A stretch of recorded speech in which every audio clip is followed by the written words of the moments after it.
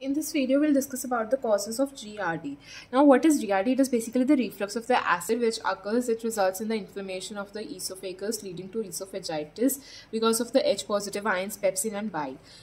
We will just discuss about the etiology in this video, but I'll give an overview. So, what happens is basically we see ulceration, we see heartburn, we see the retroesternal burning sensations, we see sore irritations, taste, we see acid erosion of the teeth, and then in the diagnosis you can do manometry, barometry, also by barium metal you can do CT scan as well.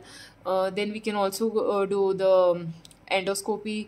Then there is also one test in which you put the electrodes 24 hour and you monitor them. In the treatment, what we basically do is, first of all, for the heartburn, we give basically proton pump inhibitors like ranitidine, omeprazole, lamiprazole, and famotidine, cimetidine, mosapride. And then also, because one of the precipitating factors of GERD is stress, so we also give antidepressants like amitriptyline and so on, or nortriptyline. Then if it is severe, then we can do fundal plication surgery.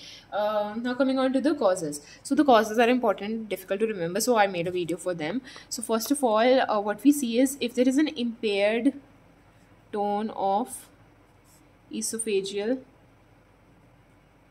sphincter.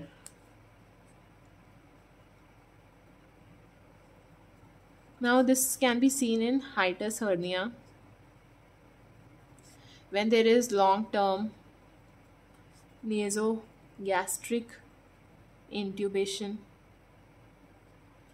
when there is diabetes mellitus, when there is surgery of esophagus. Then when the tone fails to increase, so the lower esophageal sphincter, LOS tone fails to increase because of the raised intra-abdominal pressure. Now this is basically during pregnancy, obesity, hiatus hernia, ascites. Okay. Now when there is reduction in the LOS tone, then also it can occur. Now when does reduction in the tone occurs? When we take fatty food or we take caffeine. All right. Then the fourth factor you need to remember is when there is impaired esophageal mucosal resistance. Now this can occur when there is history of smoking, alcohol. Then when there is delayed gastric emptying. Now this is seen in diabetic patients, also in anticholinergic drug users.